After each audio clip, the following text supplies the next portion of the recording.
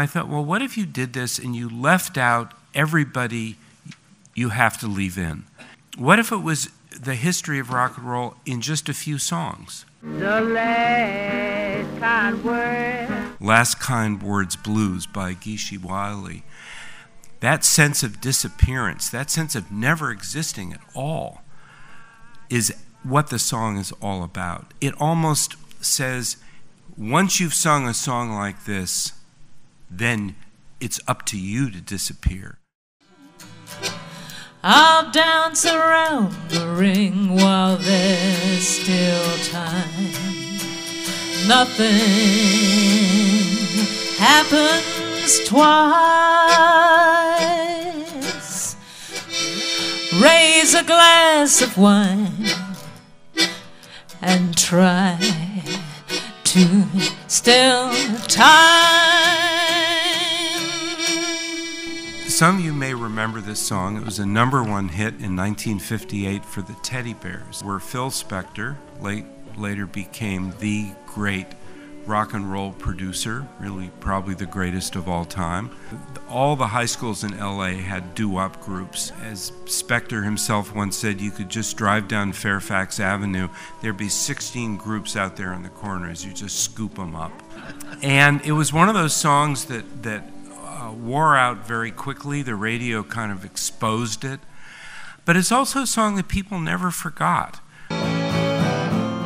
Why can't he see how blind he can be? Someday he'll see he was meant for me. It's incredibly funny, and it's one of the most painful songs that I know. I taught a class on John Henry yesterday in New York City, and I played this song at the end of it because talk about somebody lost to history like Geeshie Wiley. In this song, John Henry lives the same kind of life.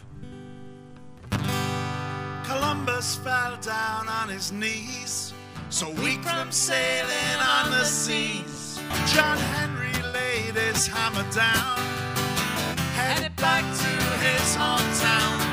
Someone turned the signposts round, someone took the road signs down. In America,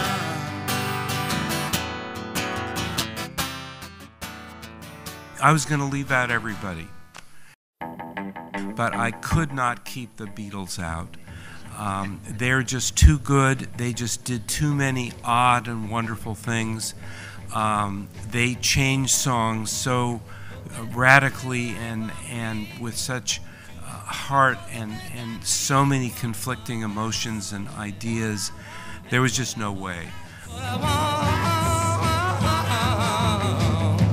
that's what I want. Money don't get everything, it's true. I want it, don't get, I can't use. I want money.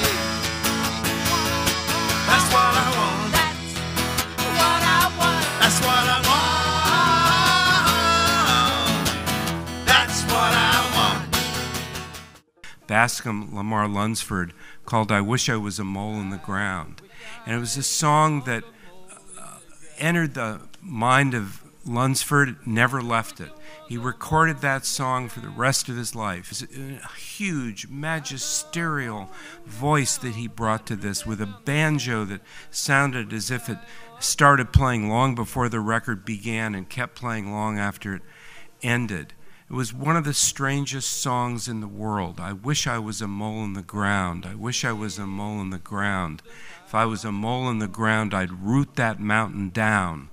And I wish I was a mole in the ground. It's a song about destruction, anarchy, and nihilism, and just the wish to break everything apart.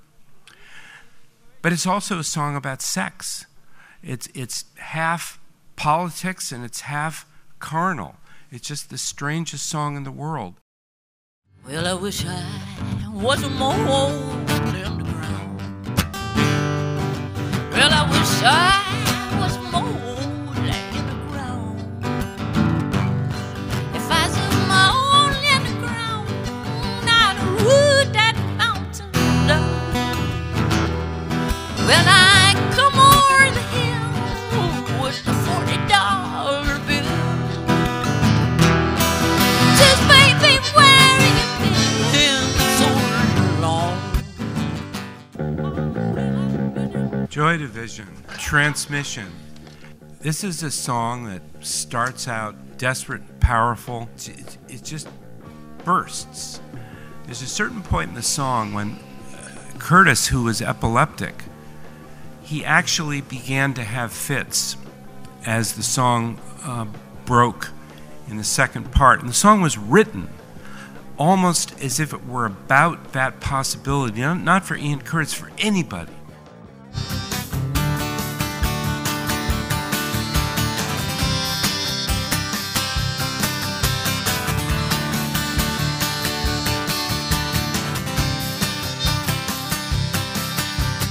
Radio